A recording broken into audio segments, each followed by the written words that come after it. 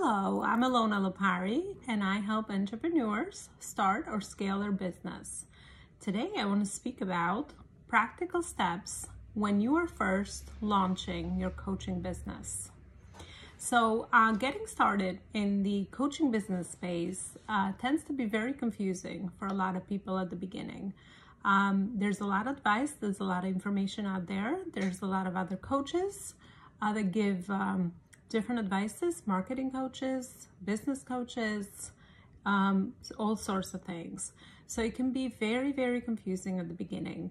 So I wanted to lay down some of the practical steps for you when you are first launching your coaching business.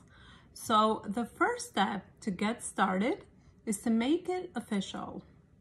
You want to choose a business name, and you want to choose something that will actually represent you down the line. So I know that this for a lot of people takes a lot of time, but I personally recommend that you actually just choose your name. Coaching is a service business, so people will identify with you and your brand. So if you choose your name, then you don't need to limit yourself down the line when you will be changing or adding on to your services.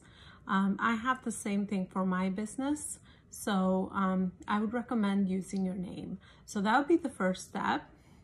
Pick a name. The next step is to register with your state, government, and filing for yourself as a business. So this is actually a very simple step. You can just Google search your state department, and then you can file for your business.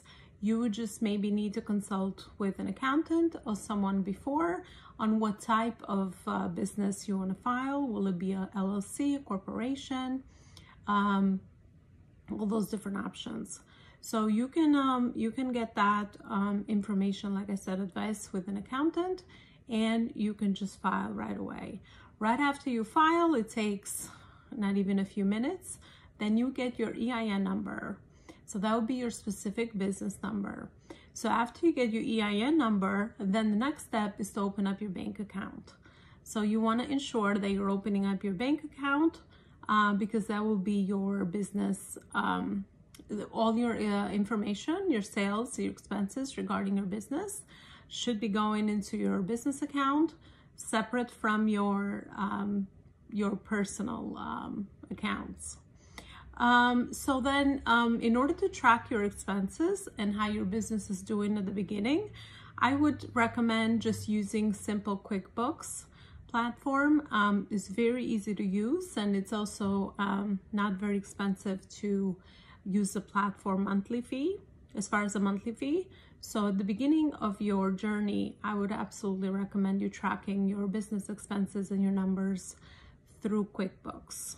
And I will be linking the website underneath this video as well.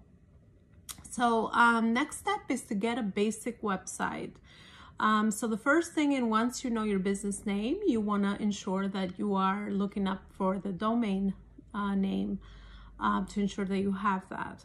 My recommendation for a website, which is very simple, I recommend the beginning for you to have a very simple website, copy and paste sort of website where you can start off with. So something that I would recommend is Wix. It's a very good platform, and it has very simple copy and paste and templates for the website, and you can technically build a website in just one day. And then the last step is to just be excited and launch your new business to your friends and family. So you can find other methods to do that, social media, just personally calling your friends and family or your network and introducing your new business to your friends and family. I hope you found this video helpful, and I would recommend and ask for that you guys subscribe to my channel so that you can find more helpful information such as this regarding the start or the growth of your business.